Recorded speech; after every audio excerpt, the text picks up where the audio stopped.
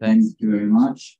I'll let Umberto Belluzzo, Director of BIS, the society there has organized together with LSEU, Italian Society, has organized the Italian Symposium, for which we thank everyone for coming. And so I'll let the floor. Yeah, thank you very much, everyone, for being here. Thank you to Professor Cottarelli and Professor Codogno for being here at this panel. This is the last panel of the 2023 Italian Symposium, and really excited for this panel, to be honest. I don't think that Professor Cottarelli needs an introduction, but for those that possibly don't know him, he's an Italian economist and former director of the International Monetary Fund. Cottarelli has authored several books on fiscal policy, fiscal institutions. He's the former director of the International Monetary Fund. He holds a master's degree in economics from the LSE and worked for the Bank of Italy and ENI. He's also a member of the board of the Istituto Affari Internazionali and the Italy-USA Foundation. Thank you very much for being here.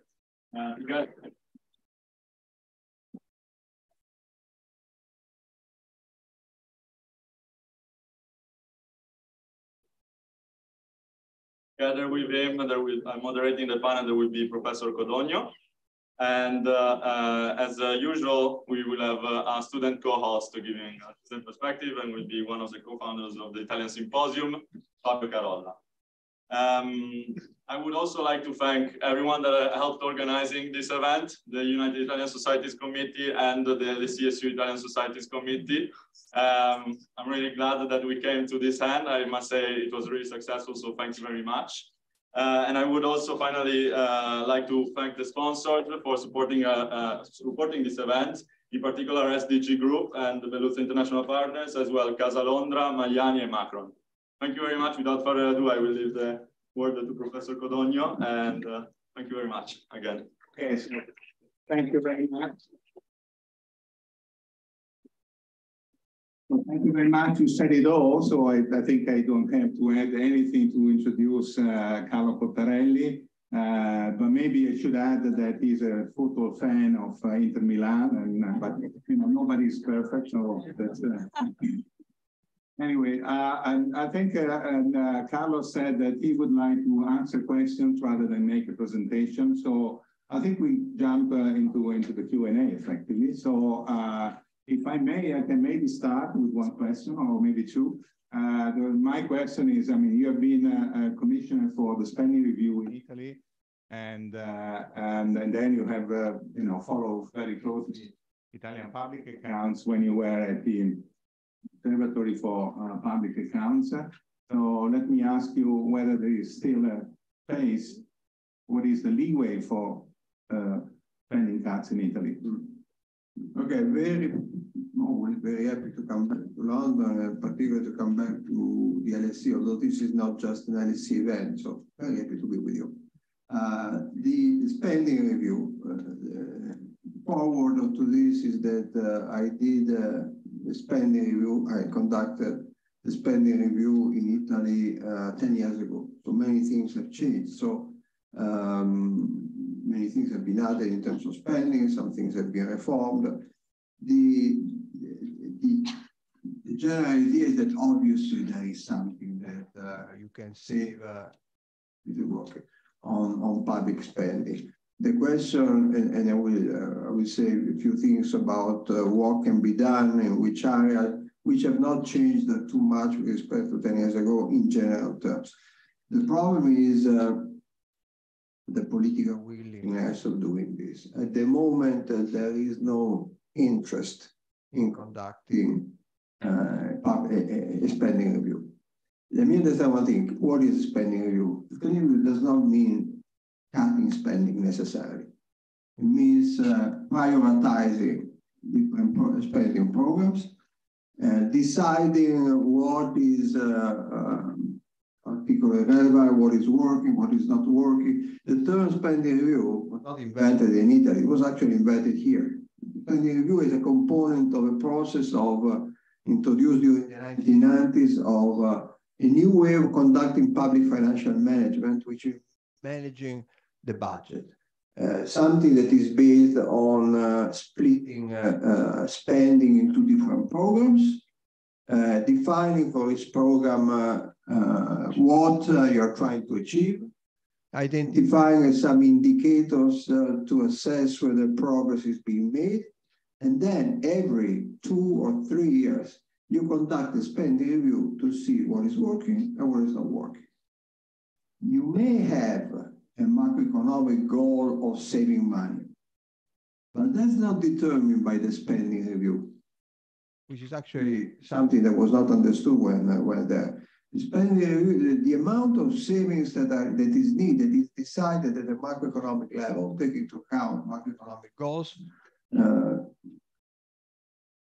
managing the economic cycle, taking into account the constraints that coming from public debt. And that sets the target, including the possible desire to cut taxes. That sets the target on how much room there is on the spending side. Then once you decided this, you decide which are the programs that you can afford and the programs that you cannot afford.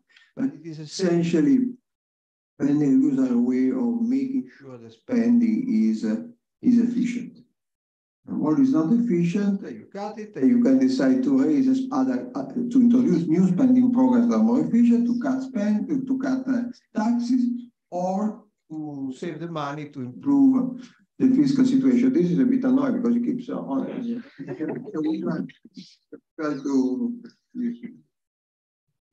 Okay, let's see whether this one works better. So that is what the spending is.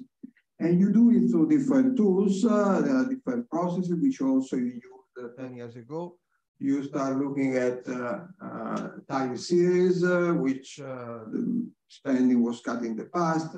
You make comparison across institutions at the same time to see for example, which hospital is spending too much compared to the standards, which local government is spending more toward the standard. You conduct cost-benefit analysis. There are all different tools to use. But again, the purpose is to find where there are inefficiencies of spending, not necessarily spending. Having said this, in a period in which the budget constraint is pretty loose, because a lot of money is coming from abroad, from the ECB, in first place, from the European Commission. In a period in which the economy is in a crisis, there is very little incentive in conducting this kind of exercises. First, the budget constraint doesn't seem to be present. In 2020, Italy received the deficit. In 2020, for those of you who are not economists, the deficit is the difference between government spending and government revenues. You spend 100, taxes are 90, the deficit is what is 10. And that's the net amount that you put in the economy. The deficit went up from 26 billion in 2019 to 160 billion in 2020. How much money did we get from the European institution? The ECB purchased Italian government paper to the tune of 175 billion. Another 20 billion came from the European Union. So we got from these two institutions 195 billion when we needed 160. In that situation, you don't feel the pressure to conduct a spending review. In addition to this, in a situation of deep crisis, always remember what Keynes wrote, I think, in chapter 10 of the General Theory. Even waste is okay in a crisis. You throw money in the street, people pick it up, they spend, and this puts aggregate money. So in the period that we have observed over the last 2 or 3 years, there was very little pressure on conducting a serious spending review. And indeed, it was not conducted. Do we have, are there any traces of spending review in Italy now? Traces.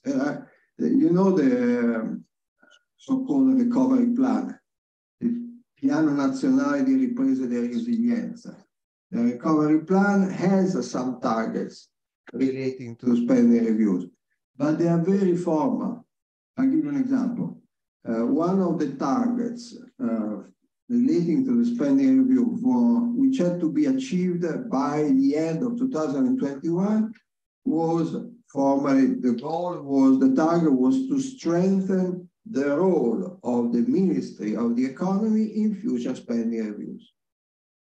That was the target. How was it done? They appointed a committee chaired by the Ragioniere Generale dello Stato, with a member from ISTAT, one member from the Corte dei Conti, one member from the Bank of Italy. That was it. 2022, the goal of the spending review was to announce saving targets coming from the spending review for the next 3 years. This was done. They set a target for 2022 of 800 million out of a spending of 1 trillion. It's not serious stuff.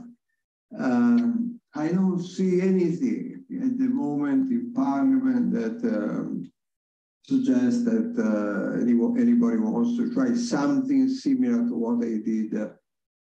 I tried to do 10 years ago. Now, is that stuff that can be saved? Even about public spending, and this will tell you also some of the difficulties. Keep in mind that public spending, leaving aside interest payments, it's only 3 things. Public spending is only 3 things. You have the government, the state as a buyer of goods and services. The government buys, the state buys. Second, you have the state as an employer, the public sector spending for public employees. So you have purchases of goods, purchases of work services, and the third thing is the government that makes money transfers, bonifici, or writes checks.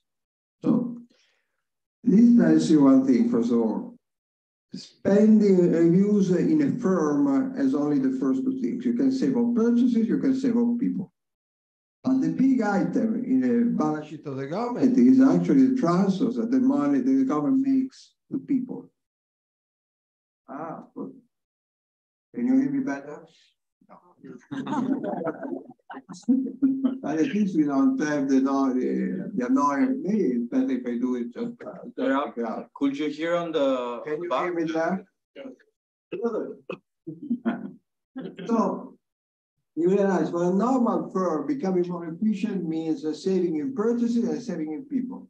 But the government, where of these 3 items, the third one is the biggest one. Becoming more efficient means writing checks more rapidly, so it means spending more.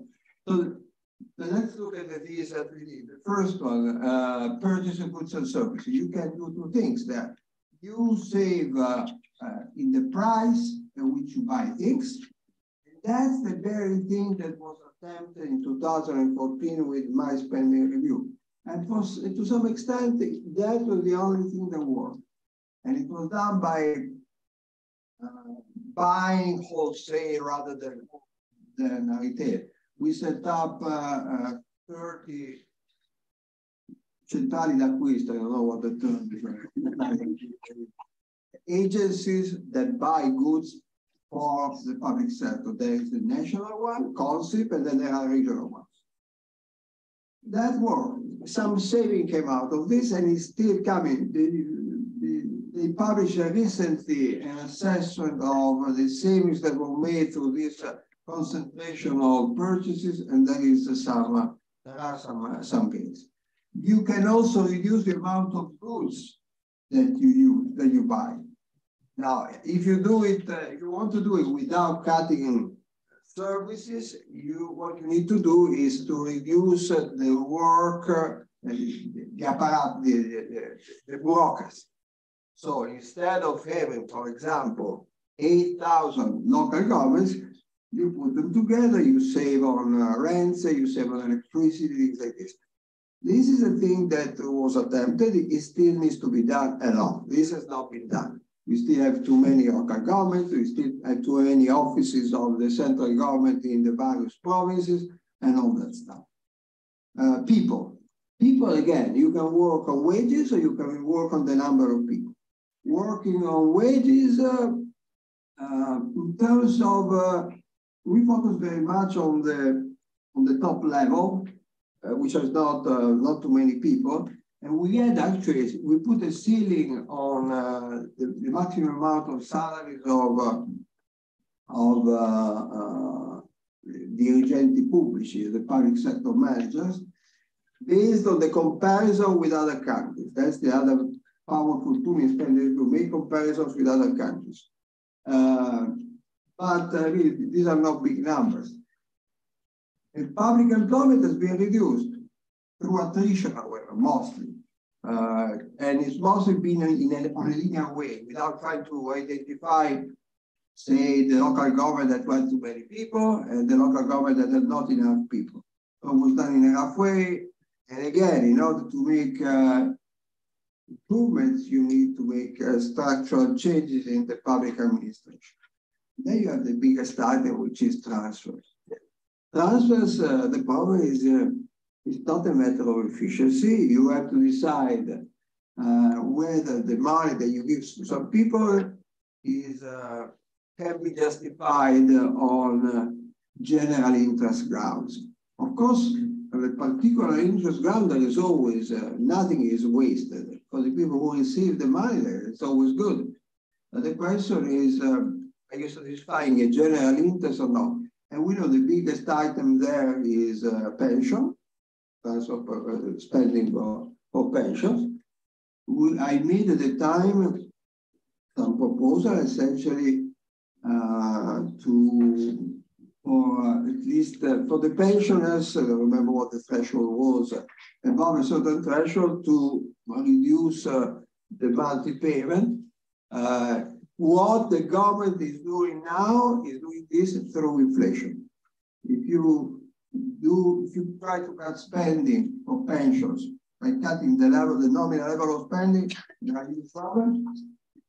One illusion works, people don't complain too much if their pension is eroded by inflation. Instead, they complain if you cut the nominal amount of the pension. And this is working in a pretty powerful way.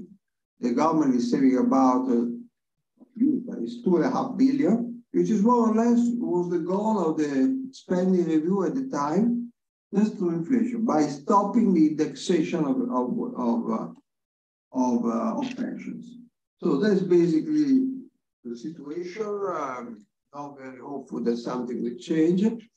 But if the government wants to cut taxes, they will have to do something.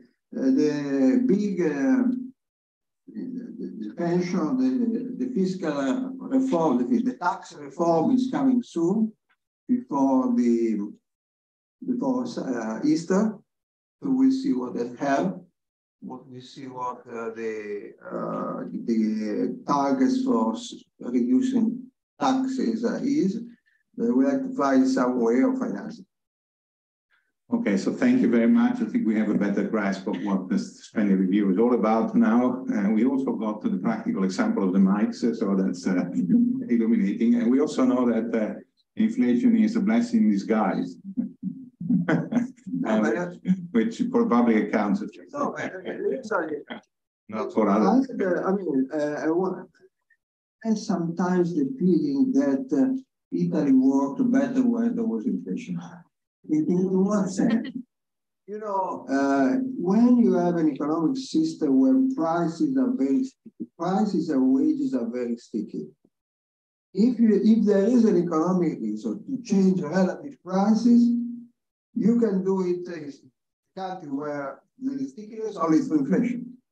Because people are willing to accept cuts in real terms through inflation. They're not willing to accept it through cuts in nominal items. And if a policy mistake is made, it's much easier, therefore, to correct it when there is inflation, because you simply don't have to do anything. One big issue, as you know, is the reddito di cittadinanza, the minimum guaranteed income. 780 euros per month for single.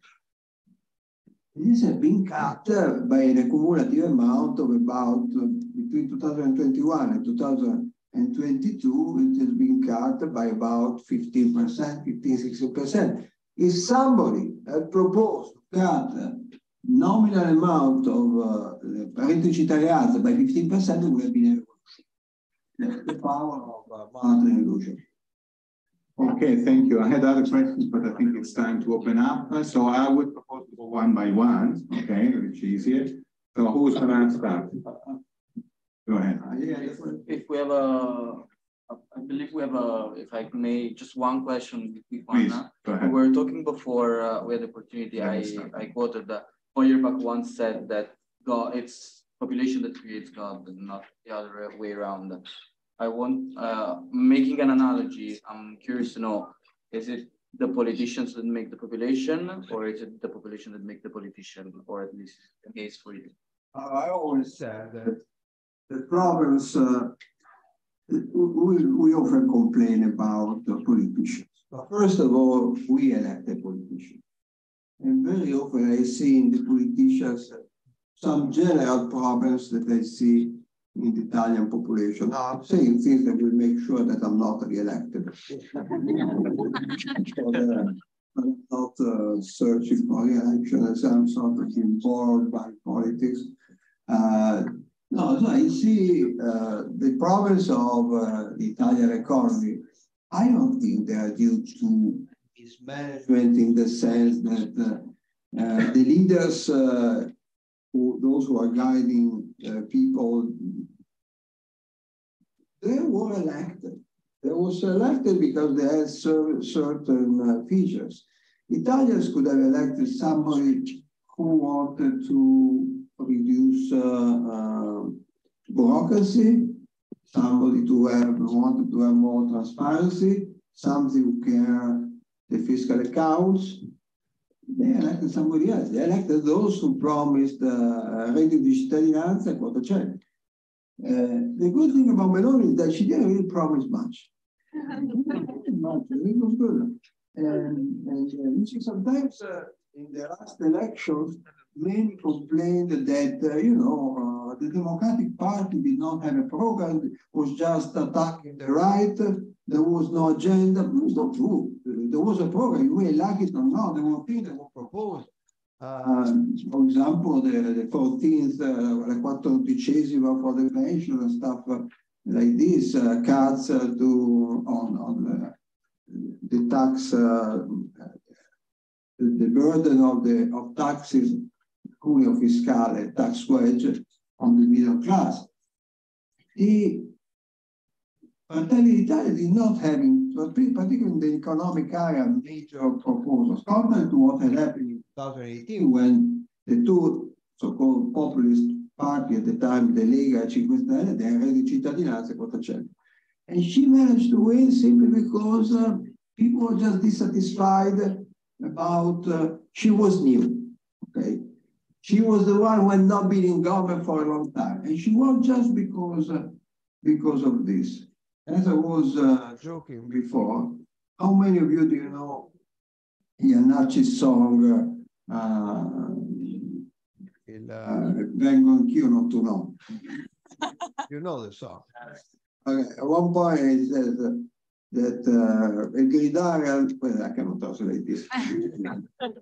Gridare al lupo è scappato il leone per vedere di nascosto l'effetto che fa. It seems to me that people in Italy in the last 10 years have been voting per vedere di nascosto l'effetto che fa.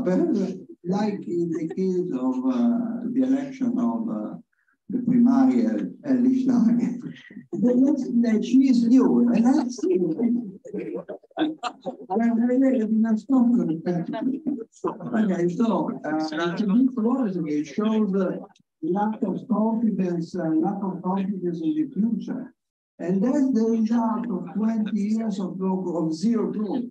That's the result of 20 years of zero growth. People want something new, something that gives you hope of having something, and then after 2 years, the new is no longer new, and there is a need for change. Otherwise, how do you explain? First, we have Renzi, then we have Grillo 5 Stelle, For some time we had Salvini, and now it's Meloni's turn. Who's next? I don't know.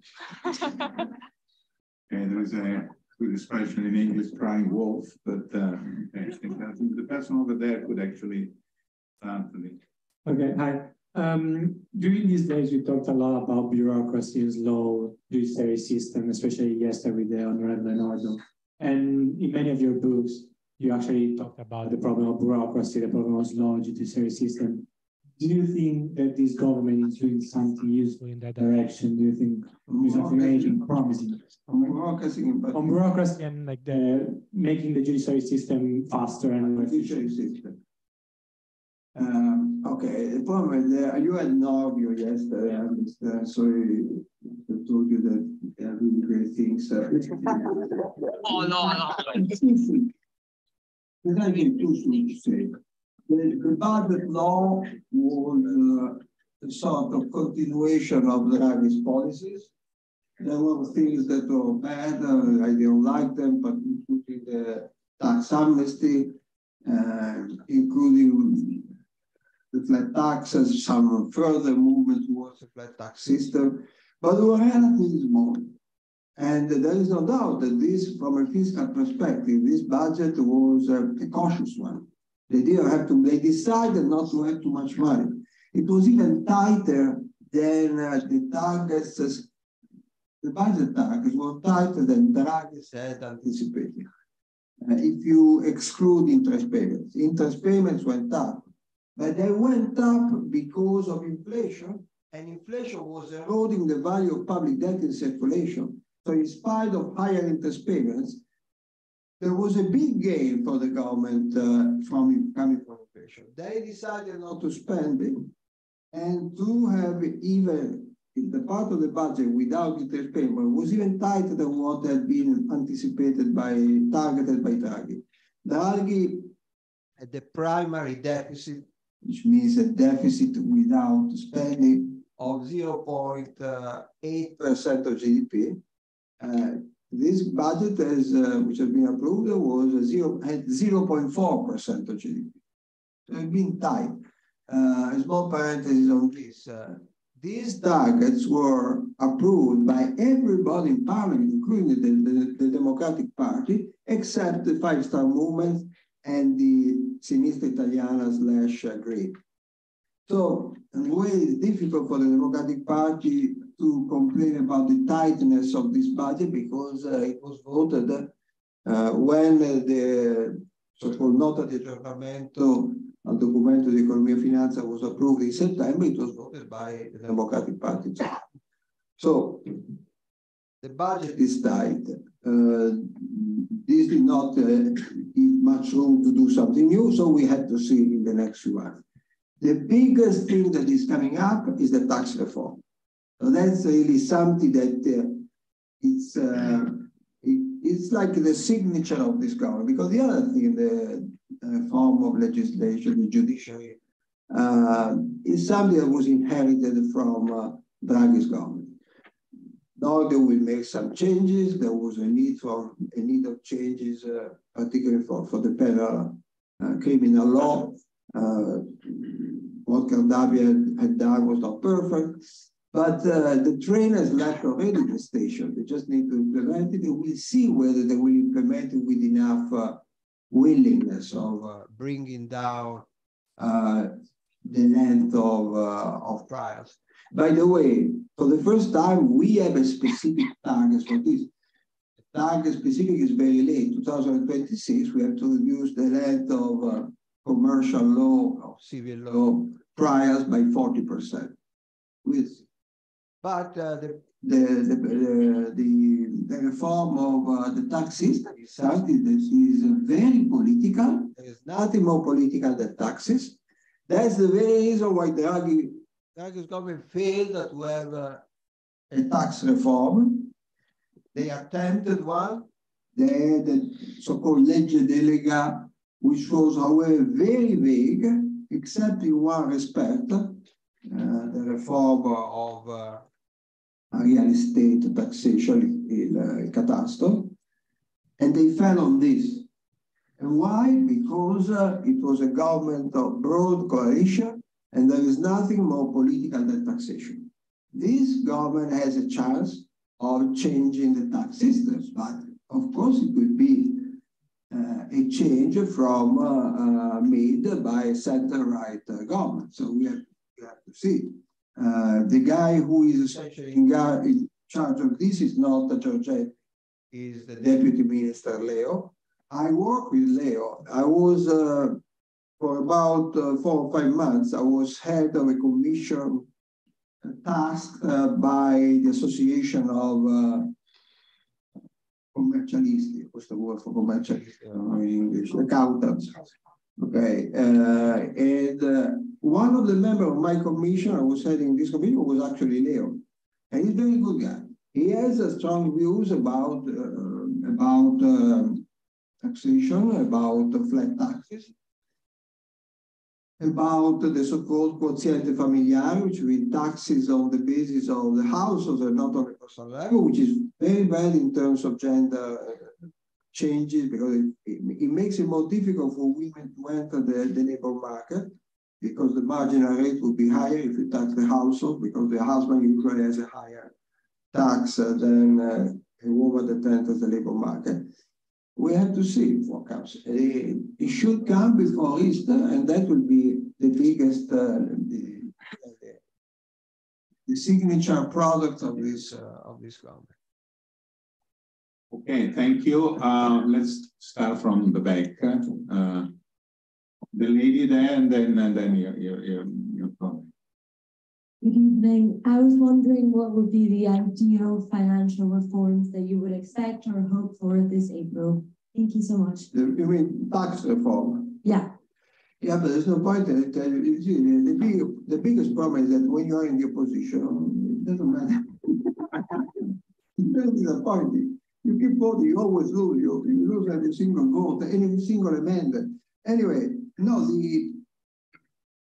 for me, the most important thing that is needed is the simplification of the system. I don't think there is a huge need of shifting from taxing income to taxing consumption, all that stuff, very high level. The system is just too complicated. And it's too complicated because the tax code, let's take the personal income tax code. Every year, the Agenzia delle Entrate, the tax agency, HMRC, IRS, more America, the IRS, and comes up with the instruction for IRPEF, which is the main personal income tax in Italy. And it is something like every year 400 pages long, and every year becomes longer and becomes with more provisions. And the reason is that it's very simple. Every government feels the need of showing that they are doing something in favor of this sector, this other sector, this activity, this other.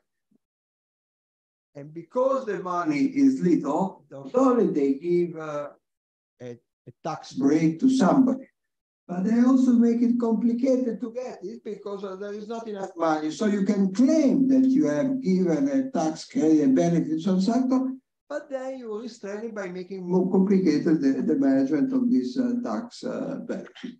And so things have been piling up. However, it's not just a matter of the simplification. It's not just a matter of somebody who keeps things unchanged with fewer words. No, you are changing the substance. The big difficulty has always been in cutting these so-called tax expenditures, has been that you are hitting a certain sector or a certain activity. So far, nobody had the guts of doing it. This government may attempt something in combination with the introduction of a real flat tax. The story has always been for them that with a flat tax, the flat tax would come with the elimination of a number of tax breaks. Now, of course, you can simplify the system without having the flat tax. You can do it, but politically, from a political economy perspective, perhaps the only way to get rid of these tax breaks. Now there are hundreds and hundreds of these tax breaks. Maybe the only way is to offer something in exchange. So you cut, you have a flat tax at a low level, 15%. We see whether they're doing this. This was not in the program of Fratelli d'Italia. Fratelli d'Italia only had the incremental flat tax, lasting for 1 year only. The Lega had a real flat tax, 15% for everybody to be implemented within 5 years, and it would cost 60 billion. The simplification is, going back to the question, what is really needed, simplifying things is politically very, very difficult. The other priority, the other big priority is fighting tax evasion. The two things that go partially together, but they're not the same thing.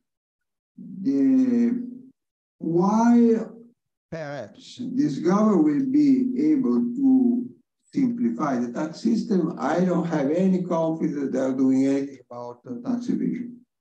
A good example of this was the budget bill. You see, I gave 3 speeches so far in Parliament. I will do my 4th one next week.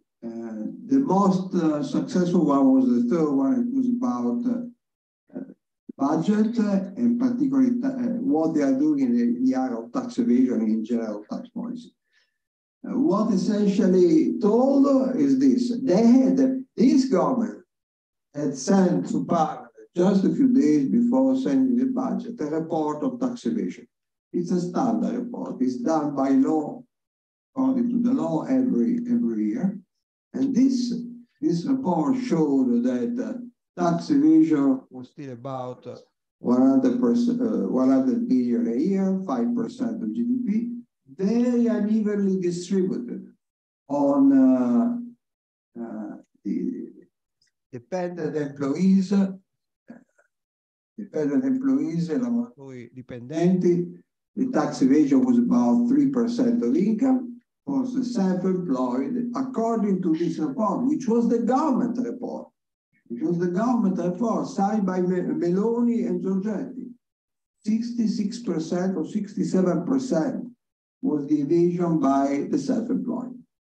So what I told the Senate is that if I had been the Minister of Finance who receives a report like this, the first thing that I would do is to call the best experts in the area of tax evasion in Italy and tell these guys write me a big part of the budget bill on how to solve this problem. Instead, there was nothing. What I found in the budget bill was a tax amnesty.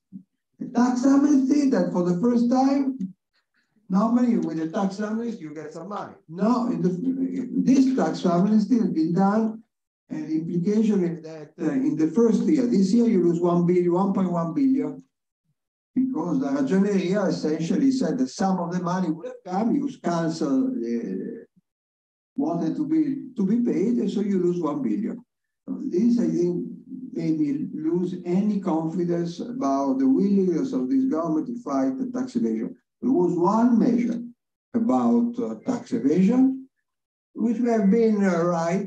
What was it? It was to fight the partite IVA, the VAT accounts that were opened and closed very rapidly because they say these are done by immigrants. Fine. So the immigrants, they play these tricks, they open a VAT account, they get some tax credit, they don't pay, they disappear. It was fine, but it was the only thing. And so I don't think much is coming in this area from this government. Okay, the gentleman over there, and then I'll go there, and then. Yeah, thank you. You touched upon earlier on sort of public procurement, and you mentioned about opening up some agencies, consortium to sort of find joint procurement opportunities.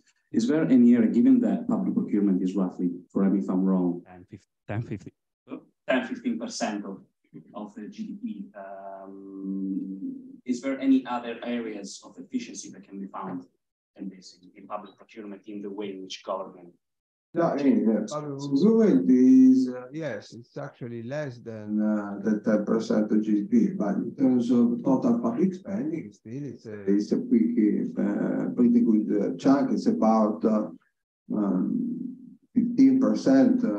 of GDP.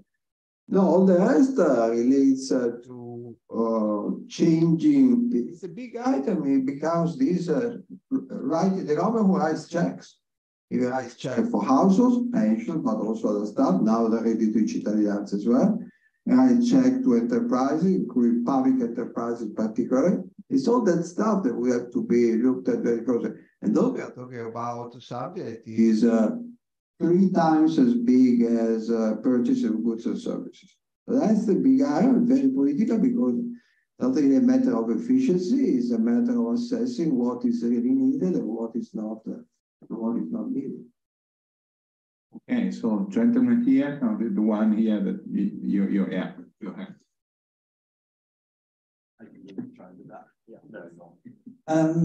So during the COVID period, the real economy has suffered a lot, and obviously companies have kind of had to deal with it. And I remember that there was a lot of talks about like company fueled and kept alive by organized crime and money. So my question is, how much of the economy in Italy is probably fueled money coming from the organized crime? And if we had a magic wand and we could just stop it in one go, would the Italian economy survive? No, I don't think it's huge. I mean, certainly there's not an issue of surviving because of it. Absolutely not. It's very difficult, as you know, to estimate it's not even the gray economy, it's really the criminal activities. And by definition, it's difficult and even dangerous to measure. The Istat, the Central Statistical Office, does make an estimate of criminal activity, and they include it in GDP, but they only look at 3 items, which is drugs, prostitution, I don't remember what the third one, and altogether it's something like 1% of GDP in their estimate. It's probably much larger than this, but I don't think that, again, we're not talking about doing illegal activity in the black economy. We're talking really about criminal activity. I don't think it will be a major issue for some miracle. All the criminal activities disappear. Myself, I have to say, I've covered many topics regarding the criminal activities, and in my new book, let me speak a bit about it. In my new book, for one, I play with the idea of having a chapter on criminal activity, but then I changed the topic, the kind of book that I wanted first to write a book about some mysteries, 7 mysteries of the Italian or the world economy. So the criminal stuff would fit better. But then I felt that the various topics were not linked together by one strong idea. I had actually the title would have been Misteri della Giungla Nera, like Salgari's book. Instead, I've almost finished writing a book that talks about 7 dreams that were expected to change the economic world for the better, and instead they are not going so well. So this will not, the criminality will not fit very easily into this. The book is called Chimere, and the 7 dreams. The first chapter is about cryptocurrencies, which is really sort of libertarian dream. Those who invented the Bitcoin were hoping of making the world free from the oppression of governments and the central banks and banks. You see what happened. The second chapter is about central bank independence. It's called Politicians, Technocrats, and the Return of Inflation. The third chapter is about the financial sector liberalization that started in the 80s and 90s, and to some extent caused the 2008-2009 global financial crisis. The fourth chapter is about globalization. The fifth chapter, globalization, the dream of globalization. The fifth chapter is about the dream that technology will free us from the need of working. The ICT technology, robotics, all the stuff, we spend our time just thinking about how listening to music. And instead, what we see that in spite of the ICT revolution, productivity is slowing down. The last 15 years were characterized in the frontier countries, the United States. I'm not talking about productivity in Italy, I'm talking about the United States. Productivity has slowed down. Why did it happen? Then the sixth chapter is about the dream that by cutting taxes to the rich, everybody will become rich, and the trickle-down economics. And the last chapter, the dream is a growth without ends, endless growth, which crashes against the constraints set by environment. So we'll be ready on half of May. Night, please. Okay, I have the lady here at the front for the. Okay. You talk, I don't want to do politics because generally in the economy, the politics they take the vote. I want to talk about economy. You talk about reddito di cittadinanza, and we see that if we compare other states, I'm not an economist, I come from the private sector, but if we see the richest state are the states that they have a social economy, like in UK, we can see Scandinavia as well. Do you think from an economy point of view, if they cut the reddito di cittadinanza, that's leave the power, potere d'acquisto, the power of purchasing, that means the movement of the economy, do you think that Italy will be better with the economy or worse?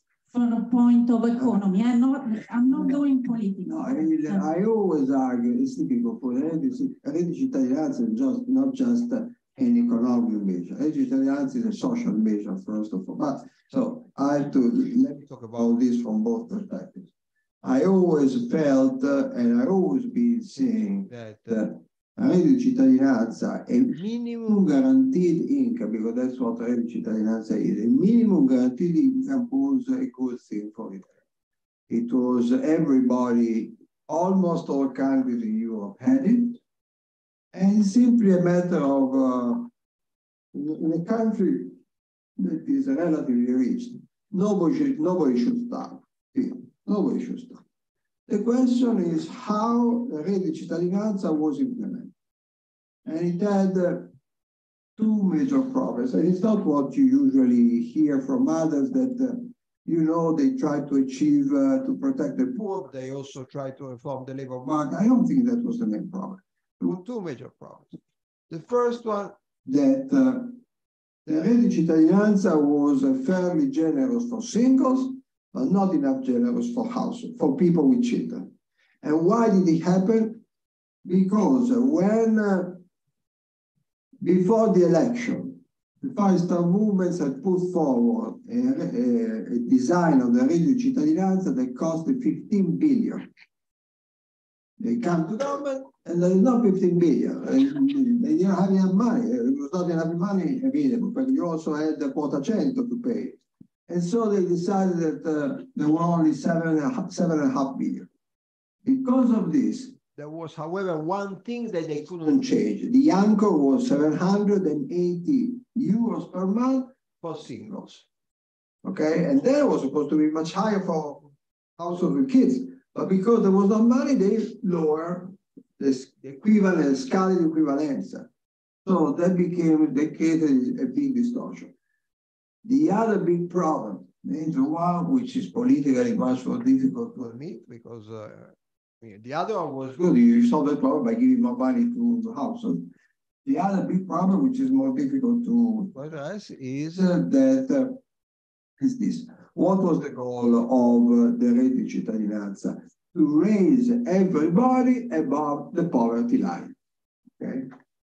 The poverty line is very different across Italy. There are differences between small towns and big towns. There are differences between the north, the center, and the south. And these differences are certified by ISTAT, which computes the poverty line in euro terms for large, medium, small cities, and from the north, the center, and the south. And I don't know why, but until last year, you could actually go, there was not an app, there was a way for ISTAT, you go there and give me the minimum income necessary to live in Milan, give me the minimum income to live in Catanzaro, and you got a very big difference, big differences.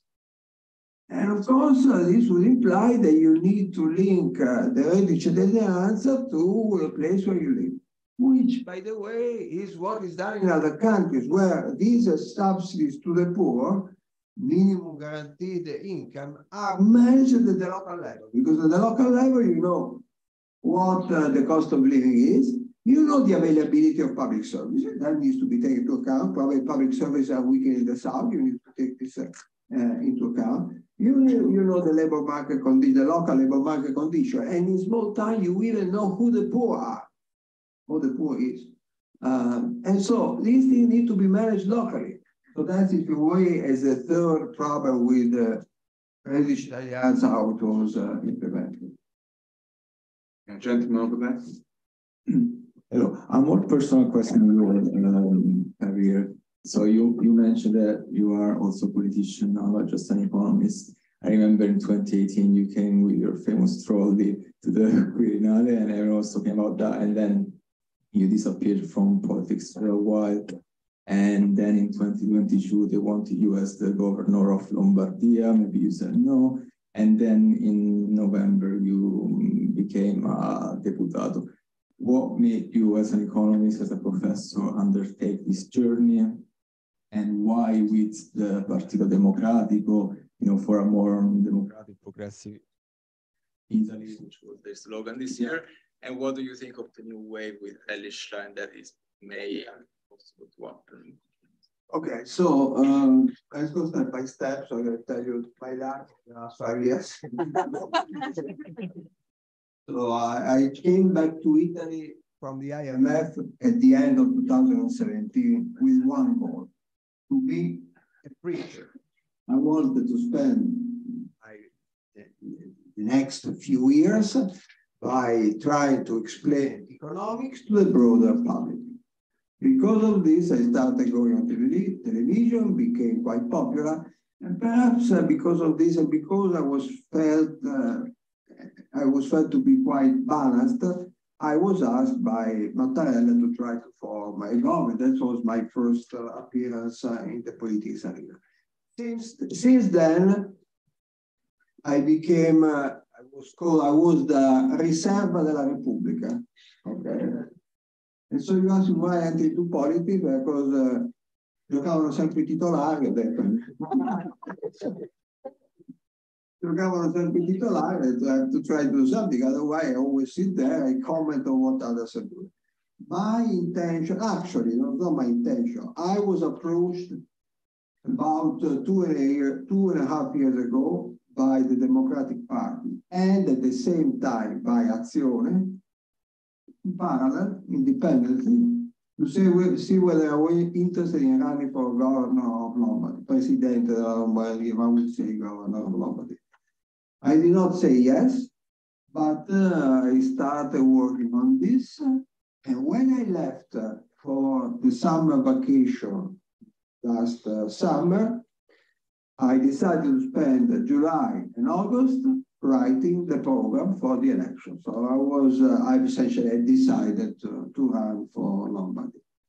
And I realized that there was indeed a lot that could be done to improve the management of the public sector in Lombardy, particularly the health sector, which is the main responsibility of regions, and also local transportation.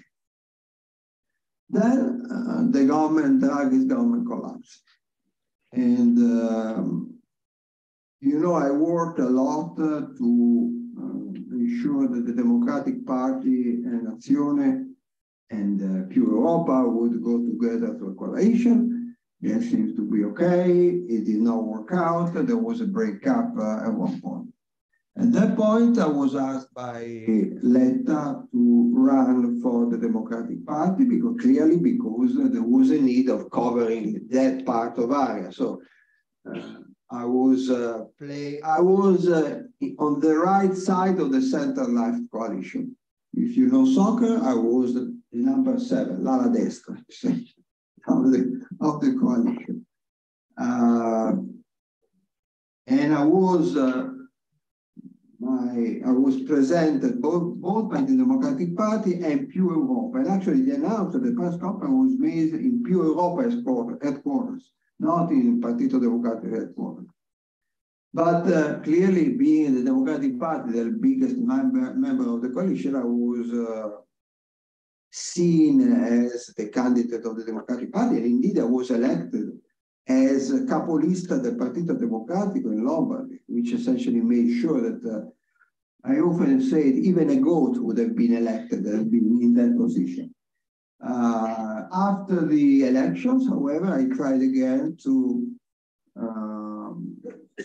make sure that I would have, I still wanted to run for governor after I was elected. So it's a bit different for the way and it seemed that it was possible to have the support of the Terzo Polo and the Democratic Party. I won't get into the details, but until the last moment, this seems to be possible. Then eventually the Terzo Polo decided to support Moratti. And so at that point, I gave up because I didn't want to run just for the Democratic Party because I'm not a socialist, social democrat, I'm a liberal democrat. So I would have characterized myself too much as a social democrat rather than as a liberal democrat as I am. Now I'm in the Senate, I'm not part of the Democratic Party. I'm in the Democratic Party group in the Senate, and on some occasion, I use my independence to take different views. For example, when the government decided to put major constraints on the super bonus for 110%, the tax breaks for renovating your home, I said it was right. The line of the Democratic Party is that it was wrong.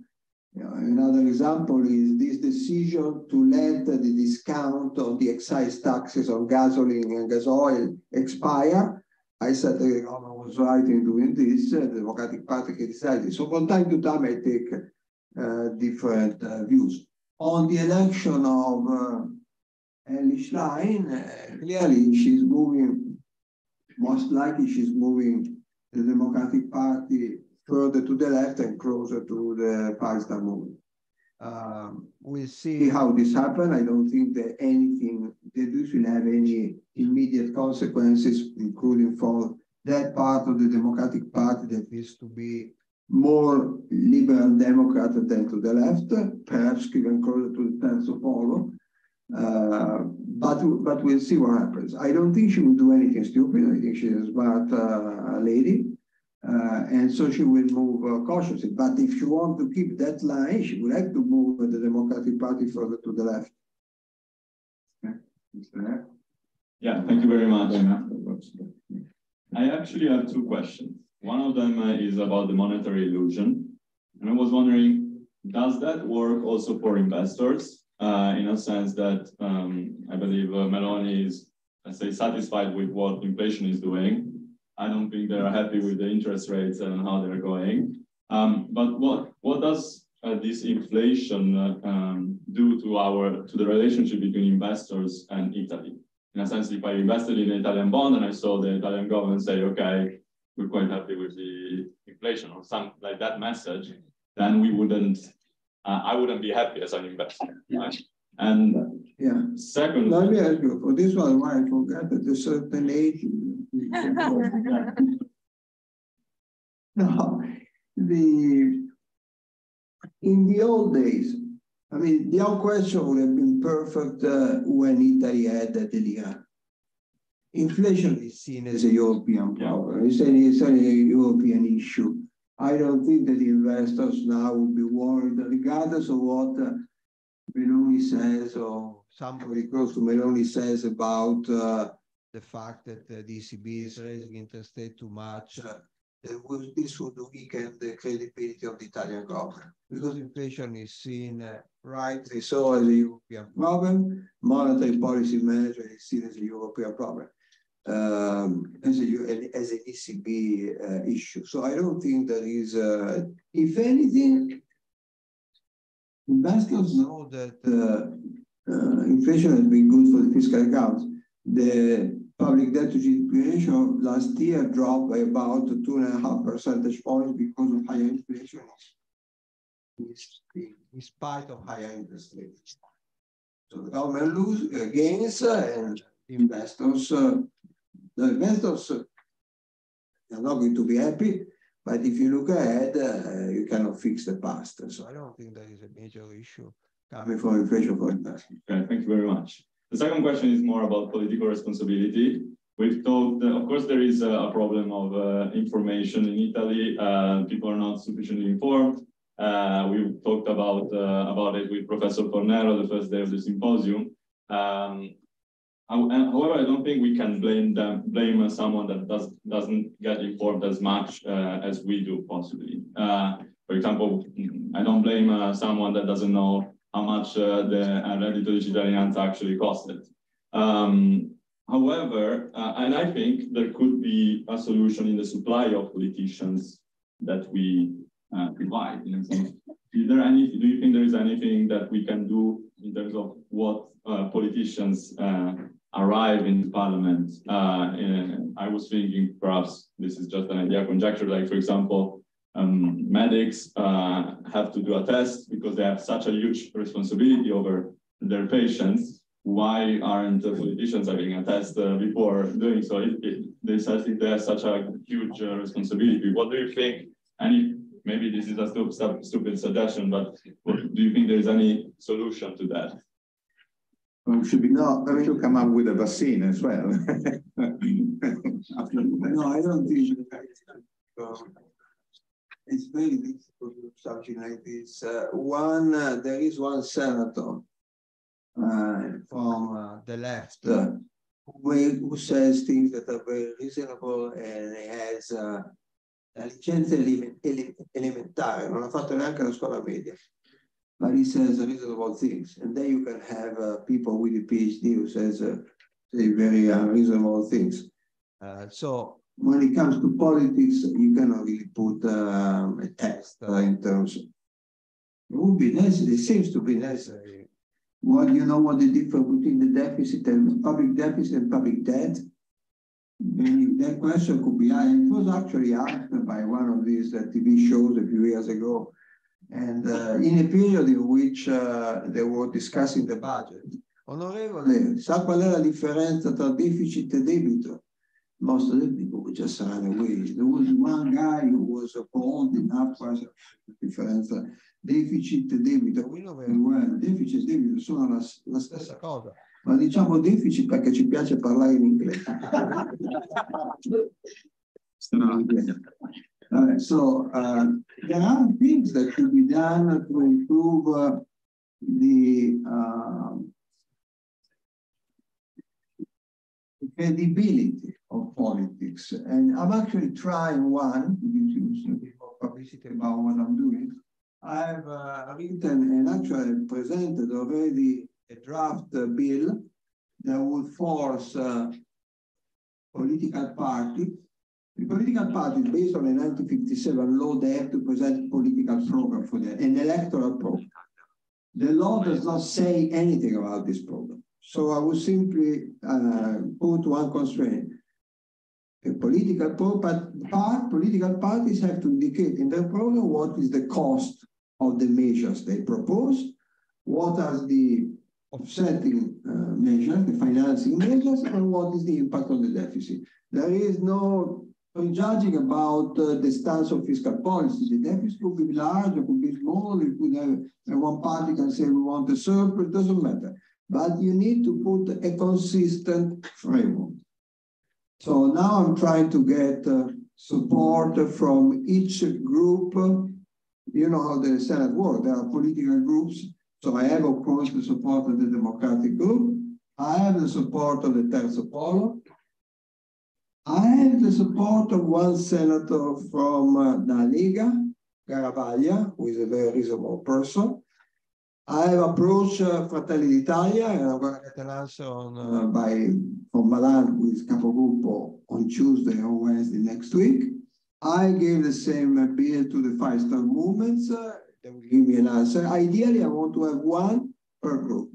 Then, however, the issue is to push this forward, because you present the bill and they die there. You may not come to even a single vote, not even go to the commissions. So then there will have to be the willingness of this to political willingness. And on this, I count on the public opinion, because this can go ahead. But this would be simply to make, to put a constraint on the political party and avoid unreasonable promises. So you cannot promise that reddito cittadinanza will cost 15 billion and then come to government and say we only have 7 billion. Because you should have known this before. You should have had a consistent framework. And then to avoid that these promises, these estimates are just written on paper, but they are not reasonable, the Italian Fiscal Council, the Ufficio Parlamentare di Bilancio, would provide an assessment of whether the estimates are reasonable or not. So that's the way it will work. It will be a revolution, because it would prevent so-called promesse da marinaio. It will give some credibility to politics, and perhaps will help in reducing these huge problems, which is the fact that people don't go to vote anymore. I mean, they don't vote. After the Second World War, between 48 and 76, you had the participation rate to the general election was 93%, about constant for all those years, from 48 to 76. Then between 76 and 2006, there was a decline on average by half a percentage point per year. So in 20 years, 2076. From 86 to 2006, in those 20 years, was a decline from 93% to 83%. And now we're 63%. So the last 15 years have been terrible. And perhaps people are just fed up of being promised stuff that does not happen. One other small thing that I'm trying to do, which is just recent, it happened the day before yesterday. I put forward a modification to the Senate rules, which is it's amazing. The Senate rule says that the default option when you vote is to raise your hand. I want to make the default option the electronic vote. And it seems to be on 21st century. Now it happens that the actual vote, with the exception of the last few days that I'll tell you about, the actual vote is made electronically. But that is done because every day in the last 10 years, the five-star movement requests that the vote is made electronically. Every day. They stopped doing this 2 days ago. And so we had to vote the decreto on Ischia, I think it was that one, with by raising hands, and there were something like 50 amendments. And so obviously there was no counting. So there's who votes in favor? People who reserve. Who vote against? Who's abstain? And the head of the Senate was basically not even saying it was a foregone conclusion. Of course, the majority would win, but there was no way of counting the votes. And there was no record of what Carlo Cottarelli would have voted. It's incredible, this thing. So let's see whether this small thing works. But today, it's unbelievable to believe that in the 21st century, the default option for the Senate is to vote by hand. Very strange thing. Okay. going to back to what you said, effectively what you are proposing is talking about the Senate and the spending review at the Senate. I have to tell you a story. One of the things that I always do when I go to the bathroom in Japan is to turn off the light. The light is permanently on. So I leave and turn off the light to save some money. When I go back, the light is on again and on. One would say, well, you have electronic sensors, right? So at one point I asked the commessi, but do you have an electronic sensor? Senatore, they always call you Senatore, which is a good thing. Senatore, then we have some bathroom with electronic sensor. Ah, that's good. So finally you have some savings. So then I realized that in the bathroom with electronic sensors, the light is always on. Because the sensor usually don't work, they are dirty. They say, but Senatore, we don't, it must be dirty. Then the problem is that because of the electronic thing, you cannot turn the light off in those bathrooms. It's the worst of the possible world. So these are to say, again, I want to say that unfortunately, there is still a lot of waste in the public sector, including industry. Okay, I was just about to comment that the system you're proposing effectively is what has been on for many years in the Netherlands, right? That yes. Have to come up with proposals and be evaluated by an independent office well about it. Okay, now I have the lady here at the front, and then let's move to the back. Sorry, I'll come back to you. Okay, so the lady over there. So please go ahead. Hi, so my question, I actually have two questions, but I'm not sure if we have time. But the most important is, as the super bonus was scrapped, and economists are estimating that the super bonus has been driving 100%. HSBC said 100% of the economic growth of Italy. I wanted to ask you, first, is it the case? Second, when can, for sure, it will have an impact on economic growth. And when can we actually see this impact starting? Because I guess the contracts have already been signed, so I don't think that construction company will just be fired. So when can we see the slowdown driven by this? Okay, I mean, a lot of money was spent for the super bonus. If you put together super bonus and the other support to the construction sectors altogether, comprehensive bonus, facciate, stuff like this, was 110 billion, which is 5.5% of GDP. Huge, 5.5% GDP.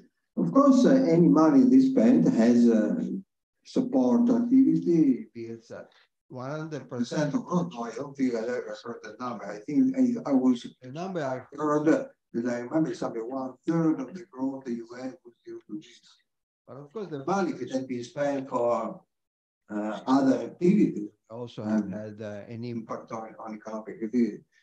So the issue there is that you had a lot of money to spend, and it had an impact on the economy. The question is whether there was the best way of spending the money. And my view is that the sector needed support. It was good to link the support to green activities, making your house greener, but it was just an exaggeration. Too much money was spent in the same sector. And when you spend too much money in the same sector, it means, first of all, that you don't have money for the health sector, which is really being squeezed by inflation. It's really being squeezed by inflation. And in public education. So I think it was a mistake to put that money. Because you put also a lot of money in the same sector, you are more likely to have more inflationary pressure in that sector. Simply because you just put too many resources in the same sector. And it's even worse when you remove the conflict of interest between the buyer and the seller, because whatever the price is, the government pays. It was not exactly like this, there were ceilings, but they were not easily enforced. So I think it was an exaggeration. Conte had been saying that, and been saying this more than once, has been saying that there is not true that prices increased in the construction sector more than because of the super bonus. They increased because of inflation. And indeed, and Eurostat, this is what Conte says, Eurostat data show that the increase of prices in the construction sector has been larger in other countries than in Italy. This argument has been repeated mechanically by all five-star movement supporters, including senators. And of course, my reaction was, what is the source of information? The source of information was a report prepared by CNA, which is one association of artisans, their research department, and eventually I was told specifically by one senator, five-star movement senator, what was the source of information, and then I went to check the Eurostat data. And indeed, you find numbers of this sort. And if you look exactly what they are measuring, they are not measuring the stuff that we're talking about. They are measuring the construction cost of new houses. Now, of course, if you buy a new house, there is a conflict of interest between the buyer and seller because you negotiate it. So it has nothing to do with the cost of restructuring your house with the money of the government. So again, once again, always be careful about when you find information like this. You always wonder what is the source of information, and then unfortunately you need to go and check the stuff. I wrote a book on this topic, Academia Papagalli, about the bufale, fake news. It's full of stuff. The world is full of crap of this sort. They tell you one thing, very seriously, you go and check. The information was right. It was Eurostat, but it was about something else. You have to be very careful. Okay, lady at the back, then I have here, and then over there, okay? Hello. Hi. Yes, so I actually wanted to bring a conversation on a topic that is very dear to me, which is the global climate crisis. And I mean, we all know that this problem has been hitting every country in the world, but we've seen recently this effect, particularly in our country, with many examples, the melting of the glacier of Marmolada, the frana in Ischia, we've had incredible heat waves in the country. So I wanted to ask you if you think that the Italian government is giving this issue the right weight, and what do you think are some priorities that the government of Italy should introduce in order to enable greater flows of private investment into green solutions in the country? But the problem is that this government, like unfortunately, many conservative governments are underestimating the risk coming from the global warming and the environment. It is amazing to see the difference in this area from the 70s. In the 70s, the issue of pollution was a bipartisan issue. The major improvements, legislative improvements in this area were approved by the Nixon government between 73 and then the Ford government between 73 and 74. Those were approved by Republicans. This has completely changed recently. The right, the US right, and also the European right, for some reason, they are now rejecting the story about global warming. So what this government has done, for example, now they are not, you know, there are two big decisions that have to be taken by the European Union as part of the green economy deal, the Green Deal. One relates to cars, the other one relates to buildings. On the first one, the issue of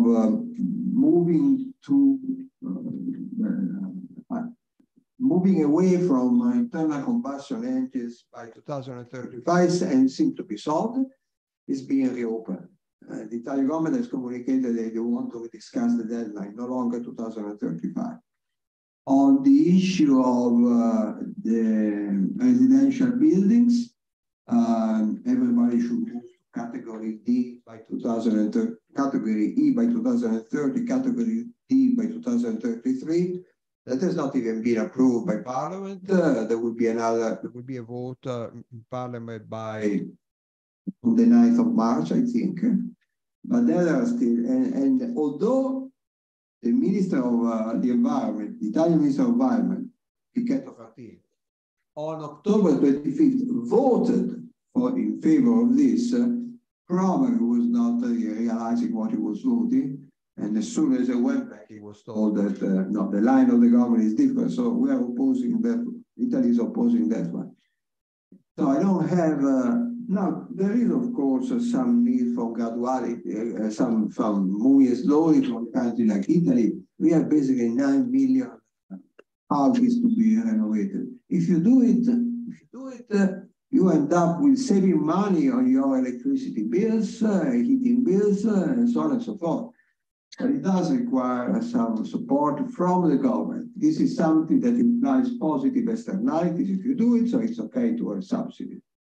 And it's okay also to split this over time. Of course, there will be nothing dramatic if instead of being 2033 or 2035 or 36.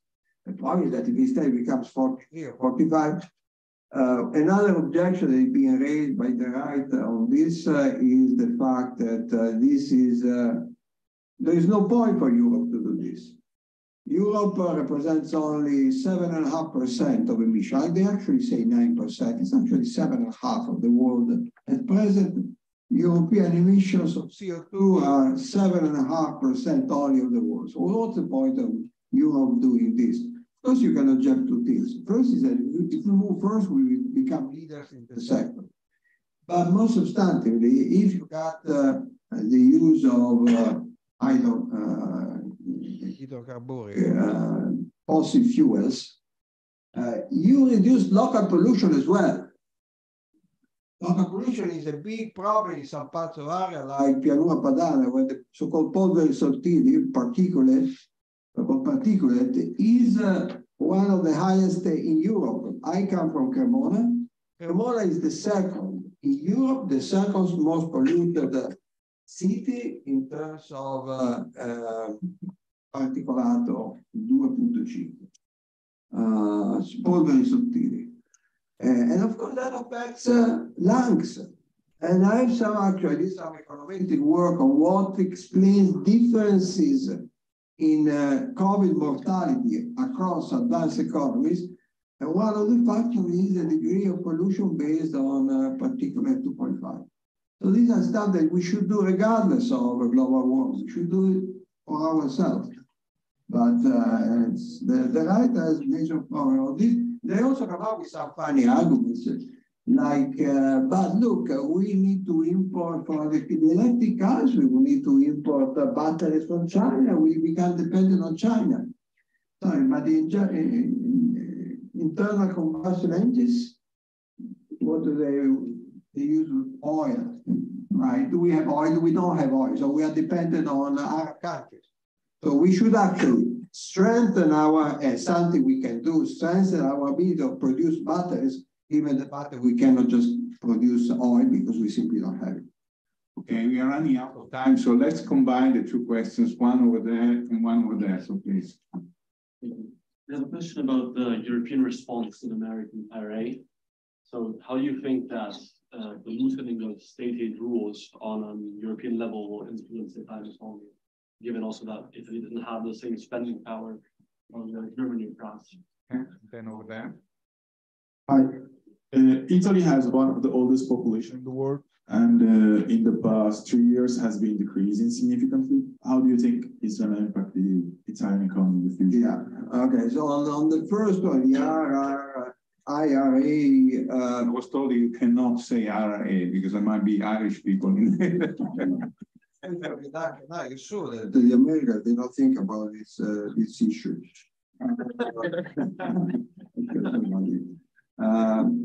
It's a bit of a fake news. In what sense? It's true that the Americans are doing certain things, and the attitude of the Italians has been, look, they are doing this, we would like to do the same, but we cannot do it because we have a tight budget constraint. Instead, Germany and France, they are doing it. It's unfair. We need to do something at the European level. sounds right. What is the problem? If you look at what the Americans is doing, we're talking about subsidies equal to 0.1% of GDP per year for the next 10 years. 0.1. To argue that we cannot afford 0.1% of GDP is a bit awkward. It's true that the 0.1% of GDP, if you put it in the right sector, it may give a pretty big advantage in some areas to the US industries. And that's why Europe needs to respond. And it has the resources of responding, including Italy. If we're talking about something like 0.1% of GDP per year. On the issue of aging, I promise that we're running out of time. To answer your question in the proper way, it will require 1 hour. But I'll try to give you the short answer. It's a very serious problem. We lost between the end of 2019 and 2021, we lost 500,000 people of working age because the cohorts that are retiring at birth were of a sort of 950,000 people. They are replaced by cohorts of 500,000 people, and it will become worse and worse over the next 10 years. Solving this by raising the fertility rate, it's impossible. It's impossible. To stabilize the population, you have a fertility rate of 2. We're current level of the fertility rate in Italy. Fertility rate is the number of kids, the children per woman. Is about 124 at the moment. It's 124 at the moment. I don't know any country that managed to raise the fertility rate from 124 to 2. None. Germany managed to raise it from 130 to 155, and then it started declining again. I don't know any country who managed to. And even if you raise it to 2, because the number of children for a while keeps declining, because if 20 years ago there were fewer births, after 20 years there are fewer potential parents. That's why the number of kids keeps declining, in spite of the fact that the fertility rate has been pretty much constant at very low levels since the middle of the 1980s. That's when the big drop occurred between the end of the 60s, fertility rate 2.4, middle of the 80s, fertility rate 1.4. And that has been going up between 1.2 and 1.4. But the number of kids of births keeps declining because of this effect of the long wave of lower births. So the only solution is immigration. Immigration, regular immigration with permits, more than what we have now, much more than what we have now. I think the government apparently seems to be thinking in these terms. Draghi raised the permits of entry from was a very low level, 50,000. This government has raised it further to 87,000 for this year. I think we need to go back to go up to something like 150,000 per year, which is, by the way, the number that Ragioneria Generale dello Stato, the General Accounting Office, includes in their long-term projection for the pension system to see what can be done to keep it sustainable. 150,000 immigrants every year. Obviously, what is happening now in southern Italy is tragedy, and it is not an immigration policy. Okay, I think we are getting to the end. Thank you all for the participation. Thank you, Carlo.